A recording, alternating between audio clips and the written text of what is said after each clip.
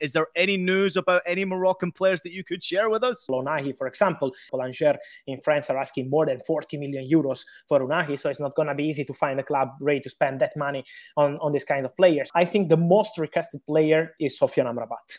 He's really underrated. It's true that he's in the list at Tottenham because Antonio Conte wanted him 1 year ago when he was not playing at Fiorentina. But Antonio Conte loved this player since he was at Verona, so really unknown on international stage. And now he remains a big fan of Amrabat, but Fiorentina want 40 million euros. So it's also true that Liverpool are interested, but no one has made the proposal as they want to wait a bit and see if the price will change. But for sure, Amrabat will be one to watch in 2023. So I don't know if it's going to be in January or in the summer, but for sure, Amrabat has a very good chance to move to Premier League or Bundesliga, I think.